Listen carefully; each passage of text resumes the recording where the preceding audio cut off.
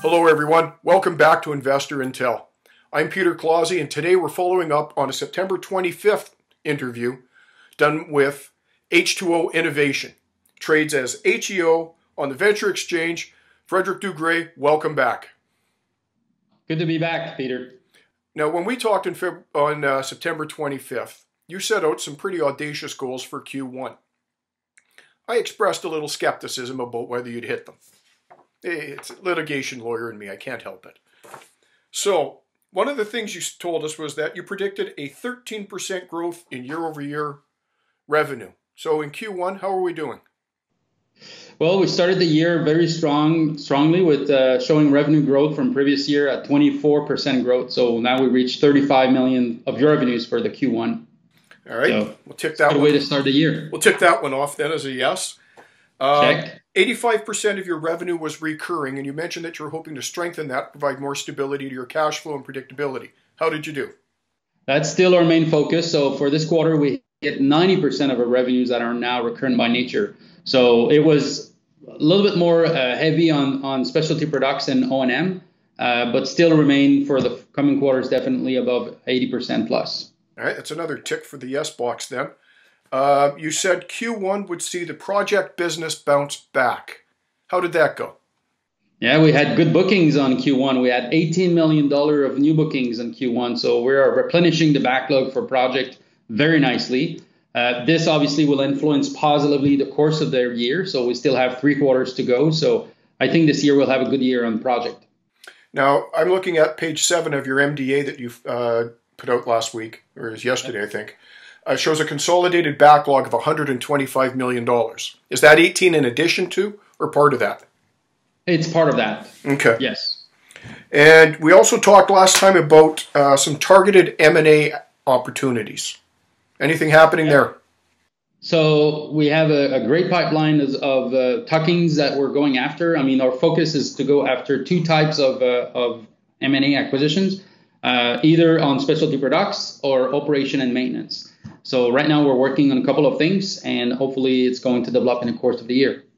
So when I look at page 7 of your MDA, your revenues are up, recurring revenues are up, both as an absolute number and a percentage. Your backlog is up, gross profit margins up. It's almost a dream scenario as you go through the MD&A. Why are all of these good things happening at this time? Well, I mean, there's a couple of things. I mean, we continue to focus on improving margins. So there's things that we're doing internally to keep tweaking and improving and gaining on margins. Our business model more and more is proving that, yes, we are a reliable business. We are resilient through the COVID-19 pandemic that is going longer than expected because we have strong recurring revenues. And we keep executing. I mean, we focus on executing and delivering revenues. And now this translated into even bottom line, net earnings, 2nd quarter in a row. And it's not just you saying that. It's not just your MD&A saying that. Your competitors are saying that. Because you've been nominated for Water Company of the Year. Yeah.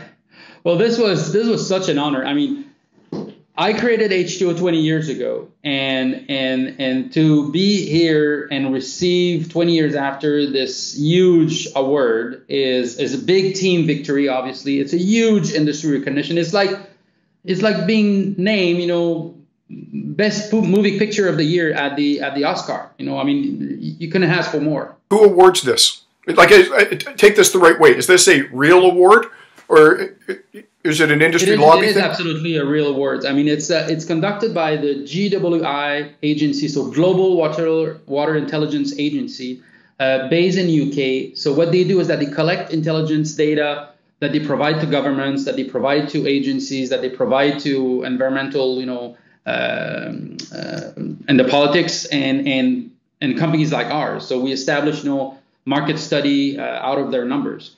They're totally independent.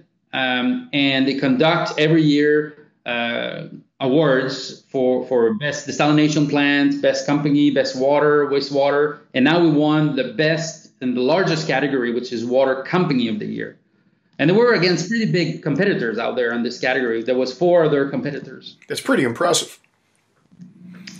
I was very impressed too. I was ecstatic. They were all ecstatic.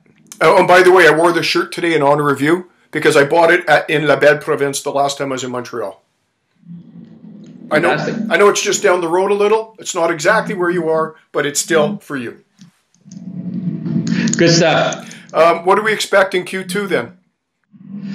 Well, we're going to continue on the same direction. I mean, we still focus on delivering these specialty products. Now the maple season is kicking in as anticipated. I mean, one of our division is pretty busy now with manufacturing and delivering maple equipment for this part of the business. So this will be impacting nicely Q2 and Q3.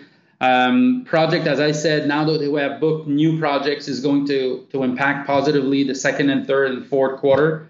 So yeah, we're just going to cruise along, execute, be opportunistic with tuck-ins, and keep generating more cash.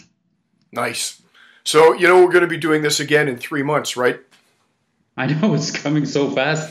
One quarter of the other. It's unbelievable. You guys should be really proud of yourselves, though. You're a great Canadian success story. Thank you. We're very proud indeed. I mean, it took 20 years, but here we are. You're like a rock and roll band. An overnight success, 10 years in the making. That's it.